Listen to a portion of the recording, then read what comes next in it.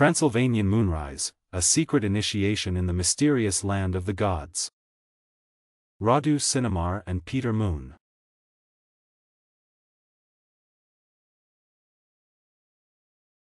I quickly decided to go to Bucharest, following the directions closely. I took that decision by myself, although the old attachments and habits were still trying to draw me back. An obscure fear was pervading my heart, but the appeal of the extraordinary chance I was given was stronger than the incertitude.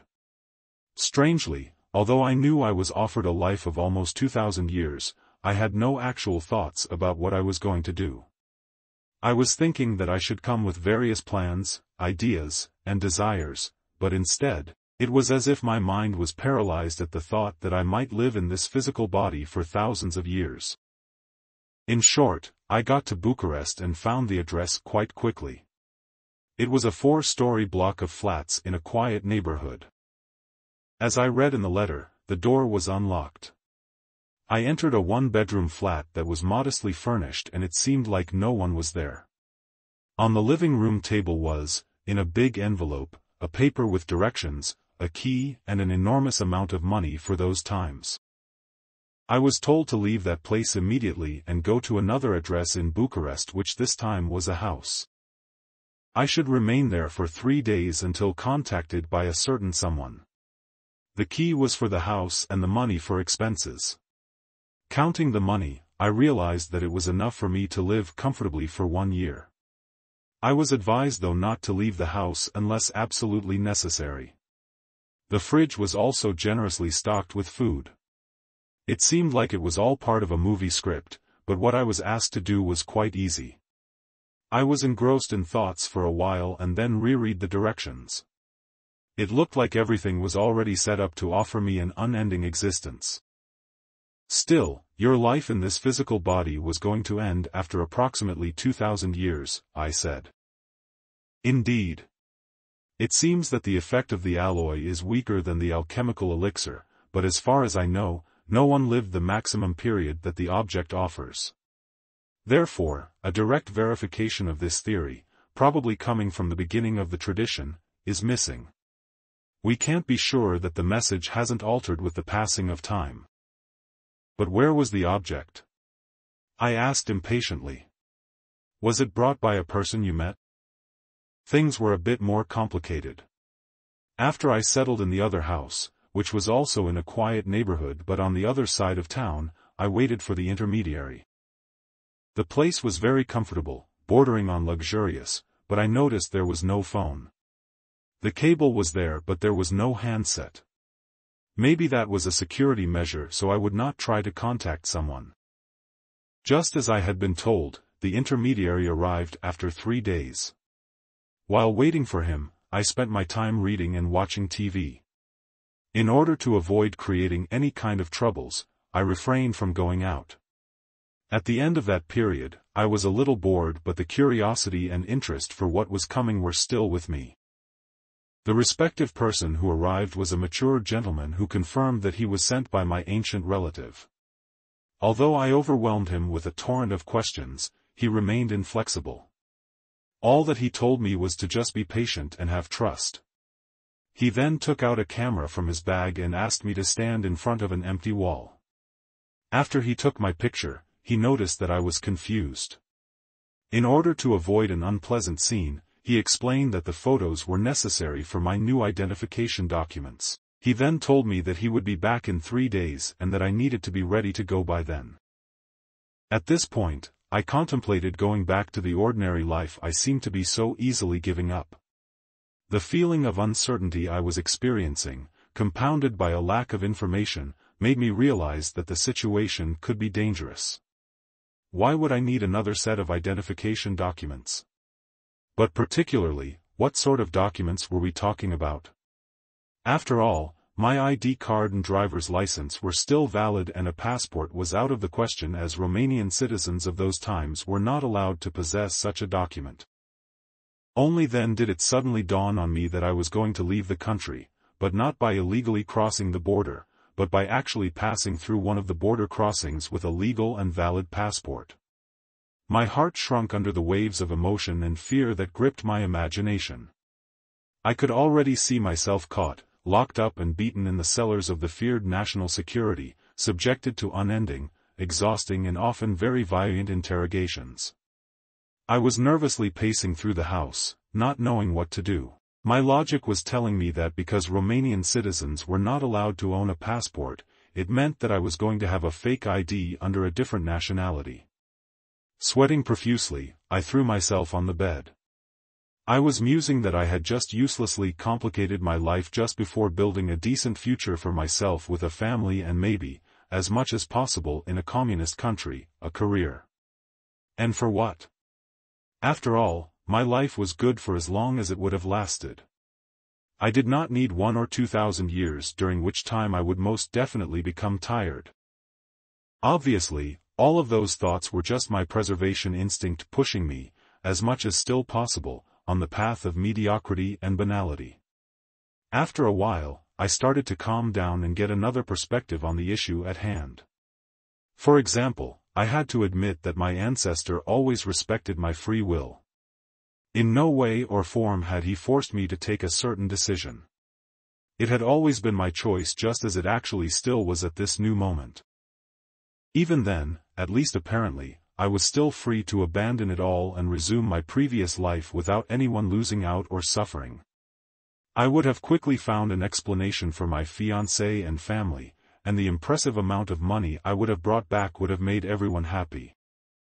On the other hand, my ancestor would have remained as inaccessible and unknown as he was to that day, and I'm pretty sure that all of the arrangements made by him through all of these mysterious intermediaries wouldn't have provided any clues to the authorities. I was forced to admit that, due to the wisdom, experience and connections accumulated during his lengthy life, my ancestor was able to act from a distance in a very intelligent and practically flawless way.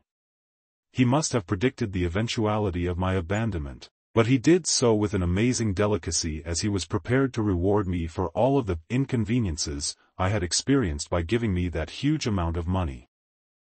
My final conclusion was that I had to make my own destiny.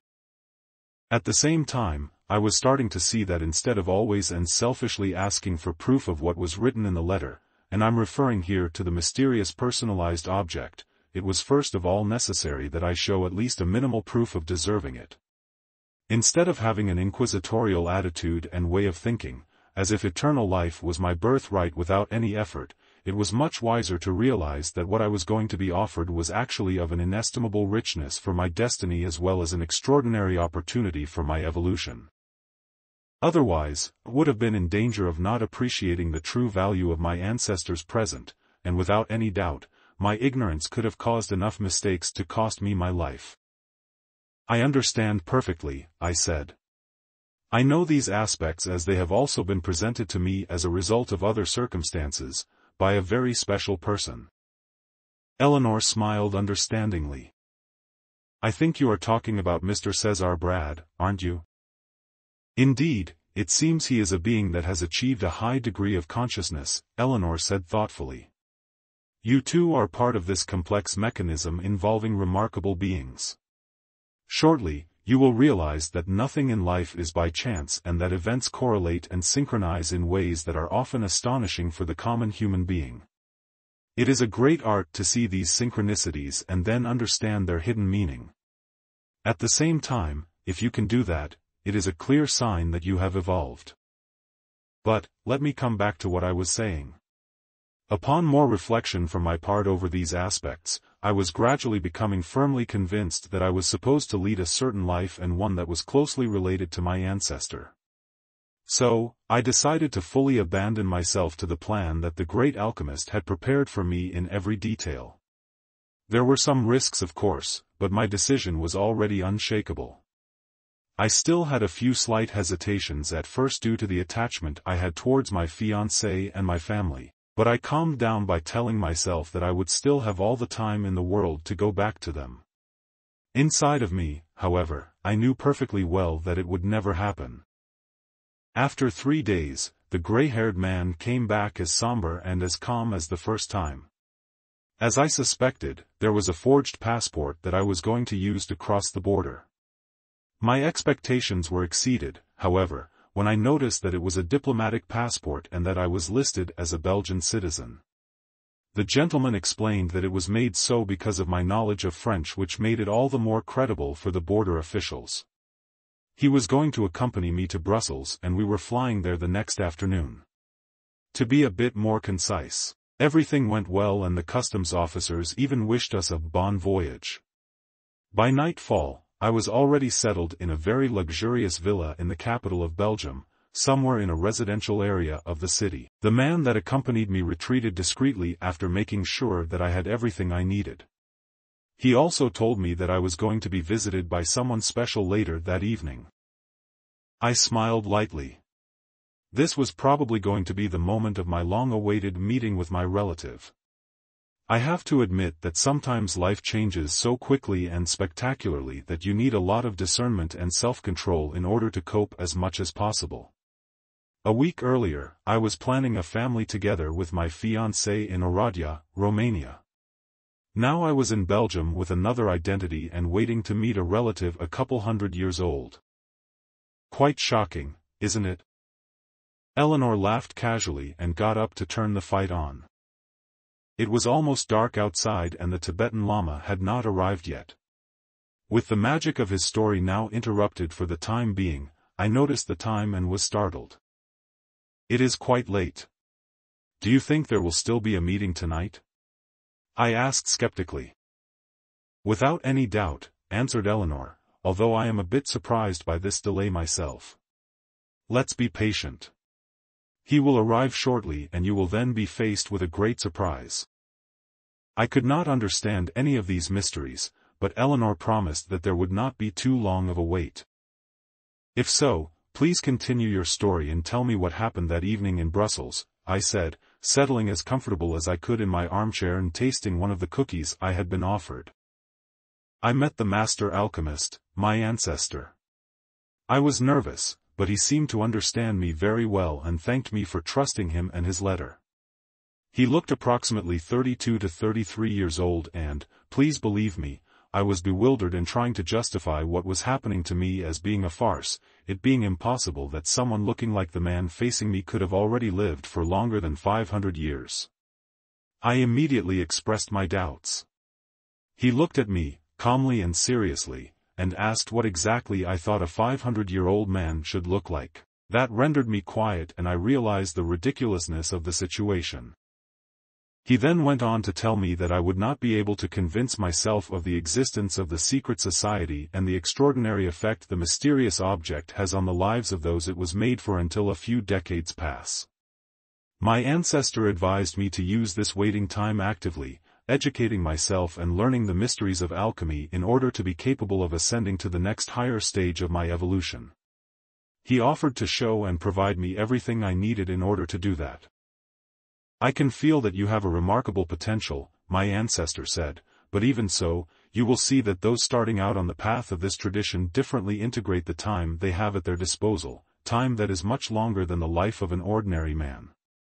That is why your progress in the alchemical sciences will be quite slow. It is possible to be hundreds of years old, maybe even thousands of years old, until you reach total fulfillment in your alchemical work. During this very long period of time, you might have to cope with major transformations, maybe even dramatic ones, but all of these will help you gather immense experience that will fully contribute to the complexity of your destiny. You could ask me, he said, how is it possible that some alchemist could manage to reach the highest achievements of their work in just one ordinary lifetime? This is indeed possible, but in such cases, they are already born with high merits on this path, having achieved them in previous lives. I'm almost sure that you are not familiar with aspects of metempsychosis or those referring to the esoteric laws of action and reaction within the universe. That's why the explanations I'm going to give you now might seem hilarious and illogical, but you will then have plenty of time to understand and observe these aspects. It's good for you to know though that the extraordinary longevity that is now yours can offer you the possibility of evolving spiritually much faster than following the cycles of birth and death that other people go through. My ancestor stopped and watched me carefully to see what reactions his words generated, continued Eleanor.